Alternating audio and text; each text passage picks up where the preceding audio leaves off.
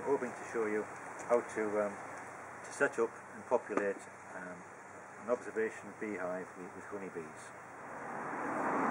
This particular observation hive houses three frames.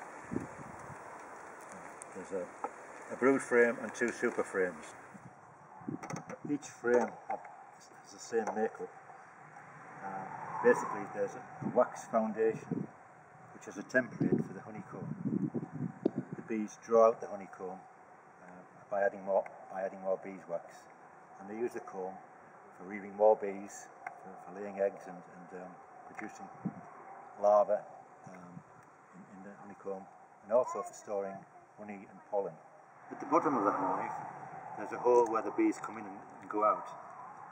They go through the hole. There's a tube here, and this tube will extend through the wall of the building where it will be finally located.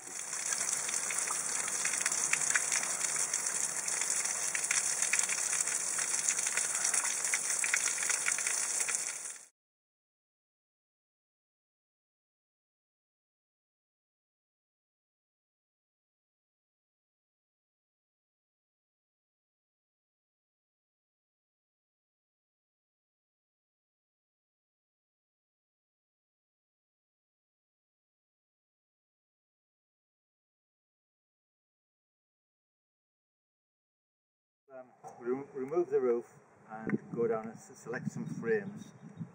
What I'm looking for is a frame of bees that has eggs, perhaps larvae, honey and pollen, so that they have all they need to make their own queen.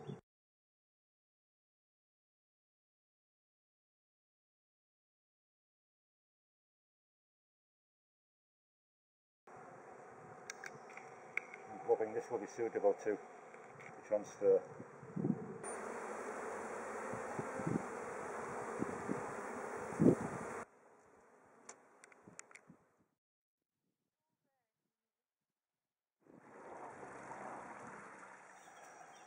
So we've transferred our frame of bees into the observation hive now, and what we shall have is a frame with eggs.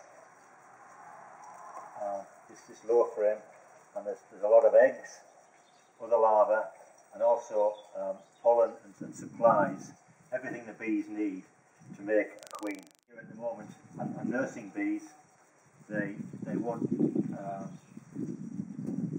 be flying bees, so they need to be supplied with food. And in this container here, it's just got a mesh on the top.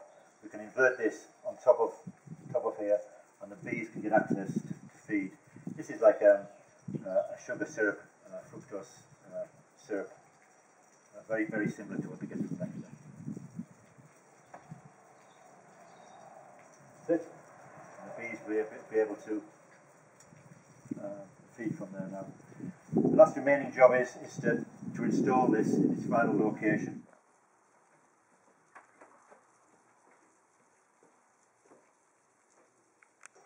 Okay, I will make the final connection so the bees can go out through this wall.